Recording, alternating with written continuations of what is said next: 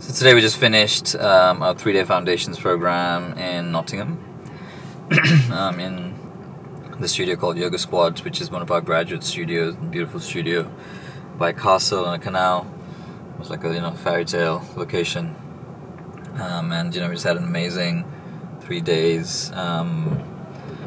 People coming in and working on themselves and transforming their lives, and you could see that in their eyes, in their faces, how the work that we did yesterday had impacted them. They've already, shifted and cleared stuff, and there was just like a lightness, a joyfulness in them.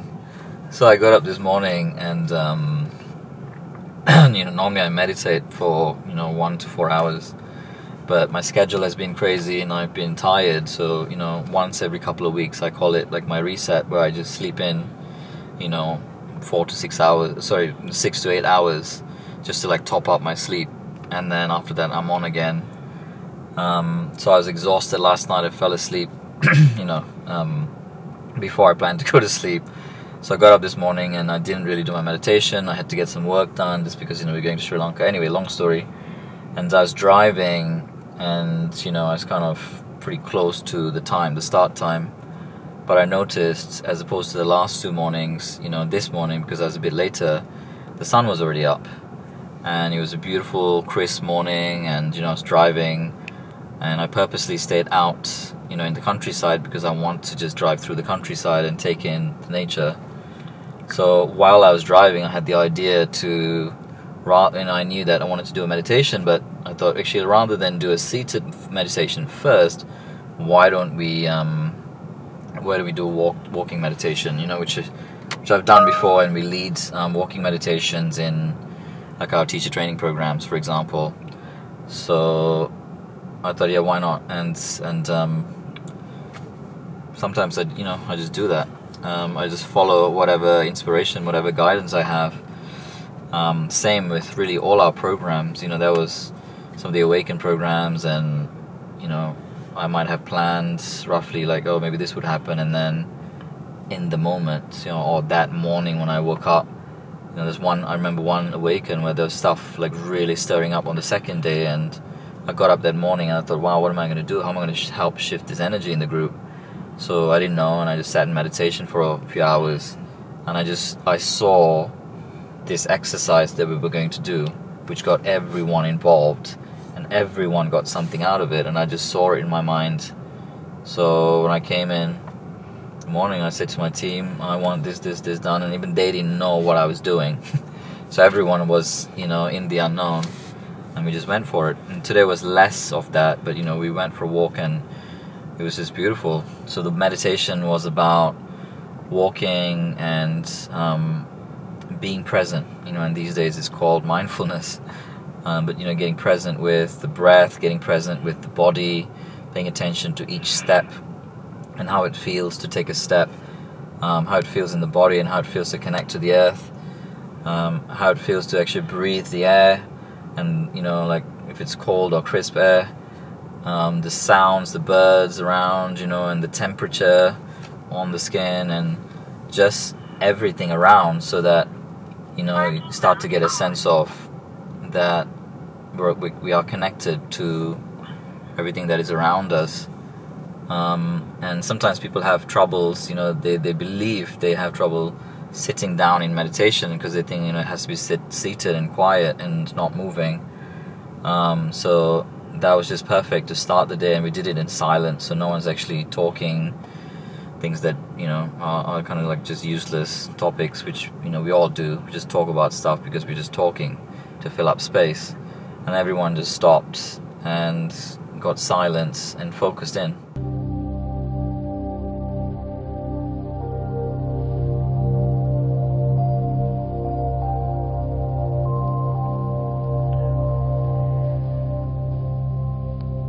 Let your awareness merge in with this wide, expansive, infinite space.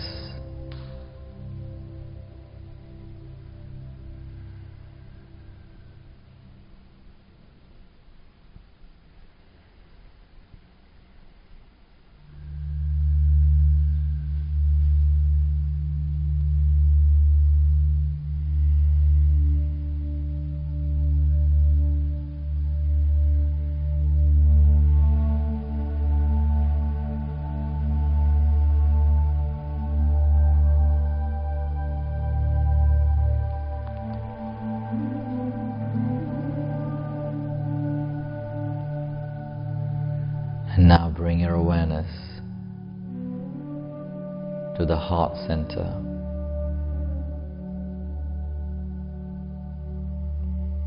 In the space behind the chest bone and the spine. Your energetic heart center.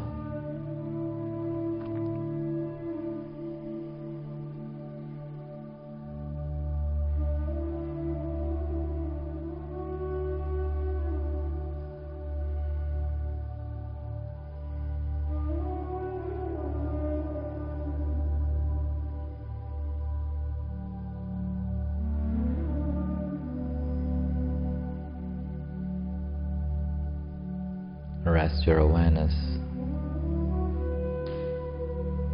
in your heart space.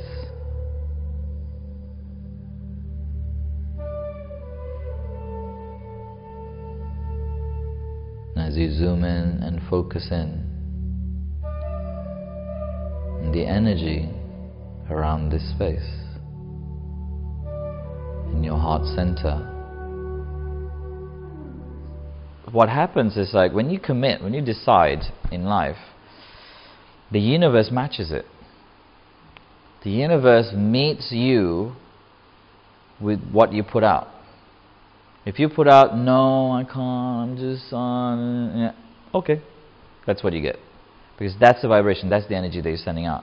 But if you're saying to the universe, this is it, I'm doing this, find a way, make it happen.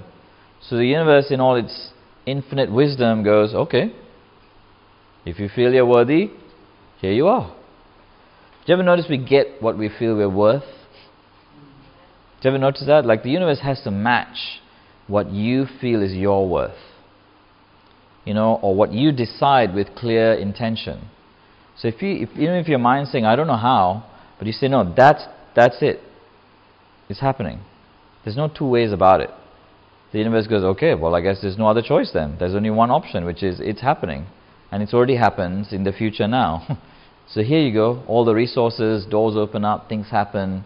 And then you're like, wow, that's a coincidence. How did that happen? Or, you know, you get kind of like magic moments show up. Things happen, doors open. And then suddenly, there you are. Press your feet down to the ground. Good. Pull belly button up towards the spine. Squeeze elbows into the ribs. Squeeze elbows into the ribs. Squeeze elbows into the ribs. Pull tops of shoulders back. Is that easy? No. No, right? Some people think, oh, I don't want to put my knees down. It's going to be too easy. I can't do this. I'm not going to get anything out of it. Was it easy? No. No. The block. Why do we use the block? To engage not so much your glutes but your quads and rotate the thighs in. Sometimes maybe it's not just hitting the teaching points the way they are presented, because I kept on focusing on square heels. They're not square onto that wall, they're not square onto that wall, and I kind of tried to twist them, and I know that I have a lot of habits, like that soft knee. From teaching people to try not to hyperextend the knees, I kind of constantly do things on bended knees. Yeah. So that is like automatic thing. You overcompensate. Yes. You kind of like overcompensate, and you do this thing where the people who are leaving to the toilet should hear this, but too bad they're not going to hear it. You also think of things in kind of straight lines, which a lot of people do. So like when you're saying, oh, this hip needs to be square to that wall, or this thing needs to be followed this line, or that needs to be that line. You know, you're more focused on straight lines than what your body is saying to you. If you start to listen to your body, you'll be like, that knee is not happy right now. Or that ankle needs an adjustment. Okay, let me move this, let me move that, let me move this, let me adjust this, let me feel that. Oh, okay, that's much better. So then you're not so worried about straight lines. It's more, okay, what's the feedback that my body is giving me right now, and that I can adjust. So, yeah, I've said it. You can go. I was going to say earlier, you know, when we were saying about why do you do certain things in a certain way, when we were doing hyperventilation, if it's hurting or it doesn't feel right. I think a lot of people I don't know you guys, but I think it might be a lot to do with ego when you're in a class, because you just want it to do it do right that. straight do away. that. Yeah. That's what I'm supposed to be doing, so that's what I'm going to do, instead of just doing your own practice. No, I'm Do you definitely understand what I mean? like Yeah, it's various reasons. Yeah, that's one of the reasons. But a lot of it is like, you're not paying attention to yourself, and even if you do feel sometimes people don't, value themselves enough, or they don't, like listen to themselves or put themselves first. So, they just think, even though I've got some kind of message, I better listen to that person who, apparently knows more. yeah. So, I guess what I'm saying to you guys is, Give yourself permission. give yourself the permission, to listen to what the teacher's saying, and also listen to your body, and actually listen to your body first and always, because the best teacher in the world for you is your body. There's no yoga teacher that's going to know more about your body than you, because they're not in your body. And I can feel things, and I can also feel someone, but even when I can do that, I still can't feel what it is like for them completely, 100%, like if I was in their body. I can kind of guess, I can kind of feel, and that's helped me a lot. Like, when we do assisting, and you were asking about assisting, one of the things we do and we work on is like, okay, what would it feel like if I'm in that body with that kind of configuration of tightness and this and that, doing that pose right now? And I go, oh, that would be tight shoulders. Okay, so let me go and work on the shoulders, for example. And I've trained myself to do that from just even assisting, for example, for many years, where I can go, oh, okay, that, and I'm not even thinking anymore. I just look at the posture and I go, that feels like, okay, let me go and give him this assist. Okay, so then that comes with practice as well, because you practice feeling into, that person's posture. But even then, I can tell you, it's not so fine-tuned, and I don't know whether if it will ever become fine-tuned so much like I'm actually in their body. So in other words, what I'm saying is that no teacher, in my opinion, can tell you what you are feeling in your body. Only you can. Right? So choose who you listen to. And choose which teachers you listen to and what you listen to as well. Me included. Take what works and adjust and modify what doesn't. And if something really doesn't work, throw it away. Do something different. And just because they're the teacher doesn't mean they are the authority over your body.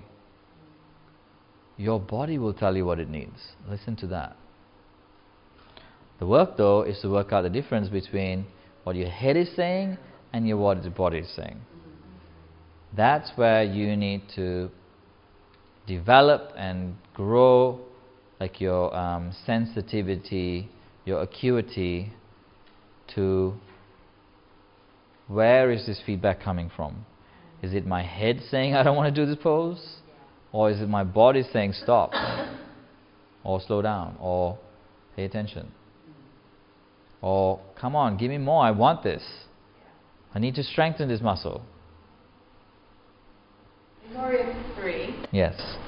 when you put your hand down and then you open it so you're turning out, I struggle, or if you go to a block, I struggle to have the block in a line with my leg. Okay. It's always very out whichever hand.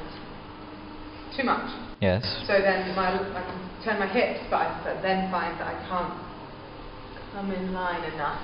Okay. I'm not very fond. Okay, breathe. Okay, so when you come in here, show me then what happens. So I naturally would put it here as Okay. opposed to there, because it doesn't feel steady enough. Yes. Now, I am the authority of yoga, and if I say it's okay, then it's okay. So here I'm giving you a stamp of approval. Stamp, that's okay. Okay, what's next? Okay, so now I have to rotate my hip. Did you get what I was trying to do there? Yeah. Who's the authority in yoga? No one. So it's fine. Better than your body? Yes. Okay, fine. I was thinking Yes. in order to rotate enough. I have to No, be here. you can't do yoga anymore. Leave. Because you put your block there. It's like, your body wants to balance there, it's okay. Here's the thing, if you balance there, and it's kind of hard for me to get in here because of the wall, but if you balance there and it goes and tweaks into your back or into your shoulder, then okay, so you need to modify something. But otherwise, cool, do it. You don't need my approval, but we'll talk about it anyway. Go. Don't breathe though. It's really bad for you. Still don't breathe. I'm breathing just quiet. Are you in your head? Okay, right. It's just quiet. This is a new one. I should write it down in my book of bullshit excuses. What else? That's it. You got it. Here, stay here for a second. I'm going to show you how you can do this more. Deep breaths. Breathe with her. That's it. Good. Now, feel your heel that's grounding down and squeeze the right. She didn't fall once. What was the difference there? I'm not putting enough weight forwards. Yeah. So I could feel that automatically. Yeah. And you were not squeezing so much your thigh muscles either. And for goodness sake, please breathe. Yeah. I know breathing is I know it's my number one. It's not a thing. You can breathe, right? Yeah. So just please breathe. Okay. Don't make it a bit, it's because of... No, there's not. It's not. No, I know. I don't even realise. That's the problem. I know. That's the problem. That's what I'm telling you. Conscious that I need to keep reminding myself. I know. Someone the other day I met, yeah, that's right, I was in Dubai, I met one of my graduates and she was like, Dylan, but why in teacher training? You kept shouting at me. I said, because love, otherwise you wouldn't have heard it. Yeah. Because you were so in your head. And I have to keep, I think I was shouting to her about the breath. I'm like, wake up, breathe. And she's like, otherwise she's just somewhere else, the fairies. I'm like, and I start talking to her and she's like, huh? What do you mean, huh? Where have you been this whole conversation? I concentrate so much on what body part I'm trying to focus on that I start breathing. Forget. I know. So it's like it's I one know. of the other. It's like you are putting so much effort in, and you're not the only one in this group. Listen carefully. You're putting so much effort in. You're trying so hard that you are getting in your own way. Mm-hmm. Right? And rather than trying so hard, and I know I talked about trying before, rather than trying so hard, try easy. Relax, it's already happening. They gave you a brace. Keep talking. Yeah, so it's just like a thing that pulls your shoulders I'm just going to poke around while you talk. Keep going. So Relax your arms. And I've got like a stand-up desk in my Relax your office, arms. but it hurts all the time, so I think I've like forgotten how to hold myself.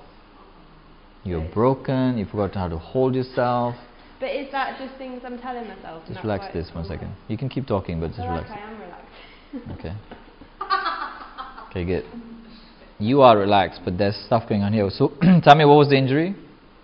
My brother pulled me up on a top bunk. I was like 8, but Okay. he just pulled my shoulder blade out, and I don't know what that's done. But now I feel like I hold it all in my neck instead of in my back. Yeah, you kind of do.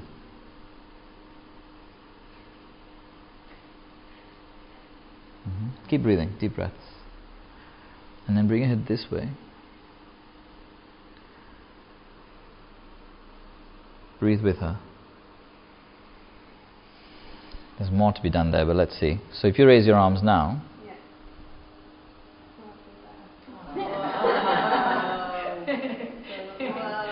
What happened? I don't know. I spent an absolute fortune. Could have saved it and come to teacher training. What is it? What have you done? You know, I spend 20 minutes every morning with one of those electric massages on my neck. Every morning, I've got like a little, sit with my yoga mat, I've got a little oil, and I put it on, and it still doesn't work. And then just, I don't know, how many seconds? What have you done? How do I do that? So, okay, here. I'll show them as well if you turn around for a second.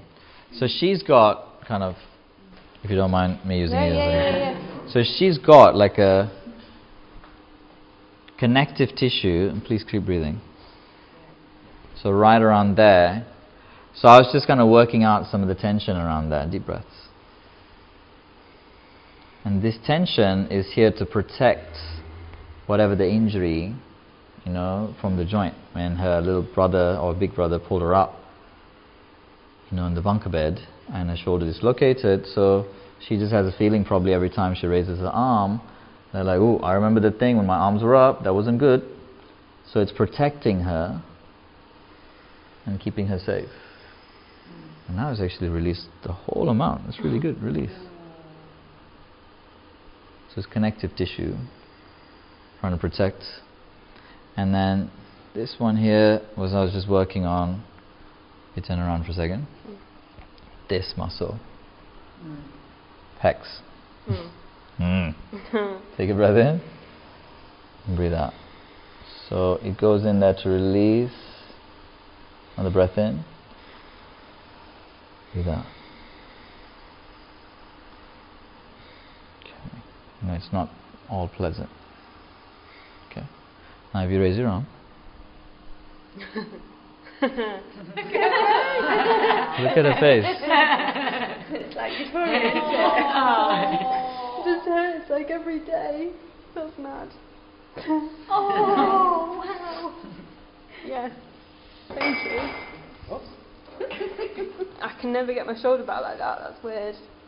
It's not weird. So it's not like my bones or anything. It's like more No. muscle. Okay. Okay. Oh. Cool. Thanks. What do I do? What can I do then? So yeah, so you can take this hand Yeah. and go around here. Yeah. Okay. Thank you. So you feel into the thing, and I'm always. It's a really good thing to do because I'm always feeling around, right? I'm going, oh, okay, there's tension there in this muscle, and if we raise it up and if we brought it back, and if we engaged it in what pose, what does that feel like? And can I soften this and engage that, or can I engage? So I'm working around and I'm feeling.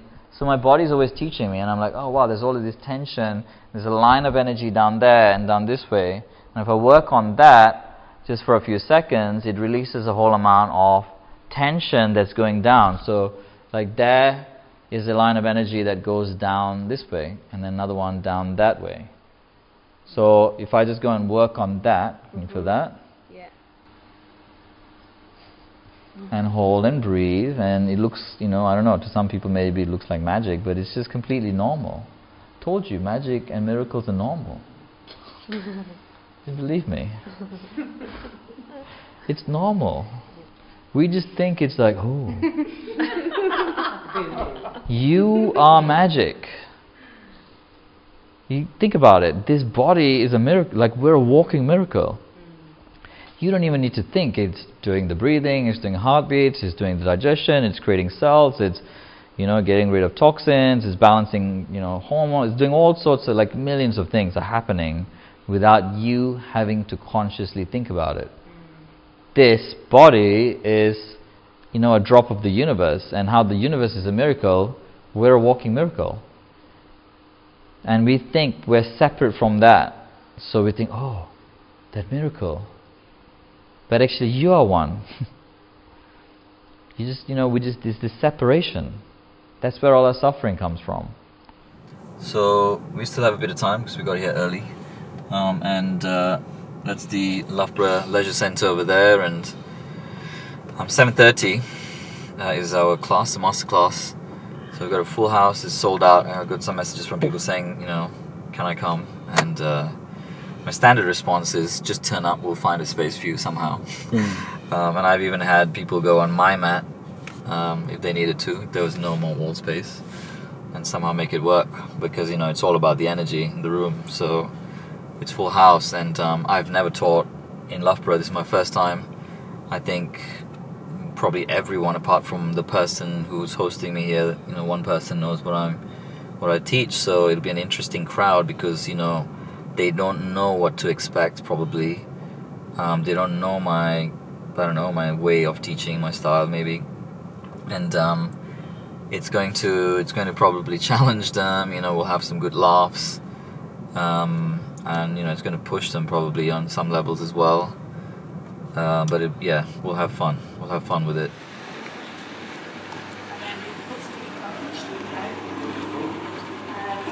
This is huge. Yeah, the studio is huge.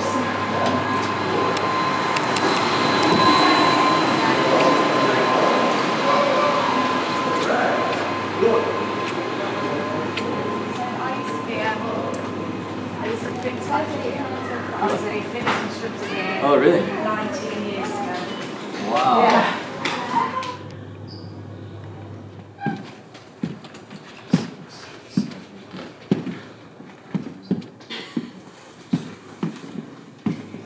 I'm just measuring mats. You know, I've looked at many studio spaces before, so I can just go into a room and guess how many mats, because that's the currency. So, you know, like when I start working with studio owners, I can tell, you know, like I've looked at ceilings and this and that, all the different kind of requirements, wood floors, and what's needed. So I can look at a space and go, right, so this many mats means this much revenue per year, you know, for the business, or how we can, whether it can actually work, whether I can monetize it, because I've looked at many spaces over the years. Everyone just went quiet suddenly. Please turn around to anyone around you, say hello, find out one thing that was amazing about their day today. We have about 2 minutes before we start, and I'm going to test you. So you better find out. All right, if you're finished, give them a high five, or a hug, or a handshake. If you want to be very British, you can just give them a handshake. No. Well, welcome, and thank you for having me here. And you know, Elaine has put this together. I have a tendency when I'm in front of groups to talk a lot, so I'm actually going to cut that really short and just get started and get moving. Let's get started, and get started in where you are right now, seated, the soles of the feet touching, knees apart, so you're in Baddha Konasana. And then take the hands out behind you, pressing fingertips to the ground. And we'll start off with a warming breath, a heating breath called Kapalabhati. Kapalabhati, if your nose is blocked, then do it through your mouth. But if your nose is not blocked, then do it through your nose. So